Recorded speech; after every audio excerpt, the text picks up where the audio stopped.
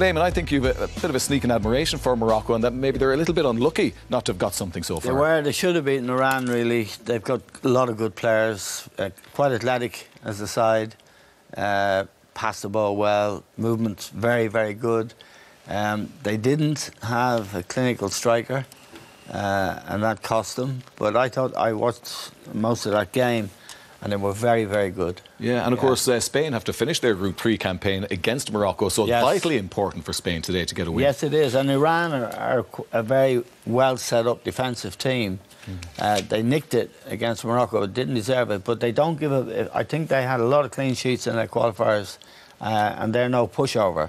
So a big man for Spain tonight would be Costa, to rough them up a bit. But it's not a foregone conclusion.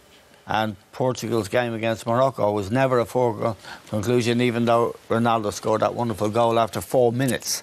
So it's a tough group enough, this one. Yeah, it certainly is. And again, Ronaldo featured prominently, needless to say, in this afternoon's game. Kevin, what a tournament he's having. Yeah, fantastic start to it. You know, this is a brave header.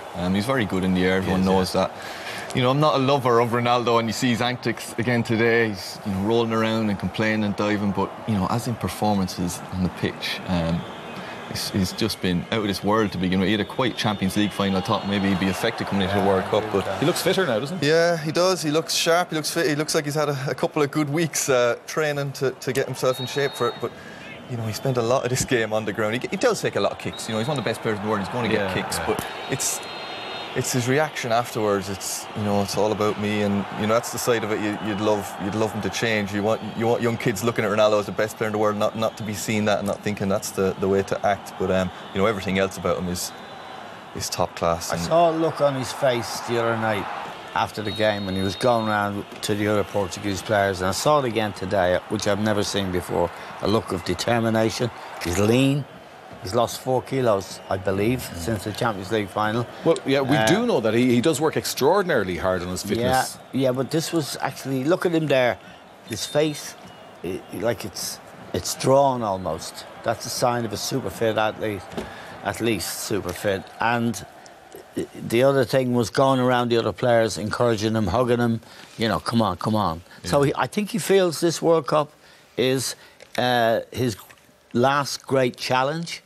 And I think he's very conscious of that, and that makes him even more dangerous than he normally is. Yeah, well, he certainly has great self-belief, and he obviously believes Portugal can go a long way in this competition. He already has his Champions League medal from this year under his belt. Maybe he's targeting the World Cup medal next.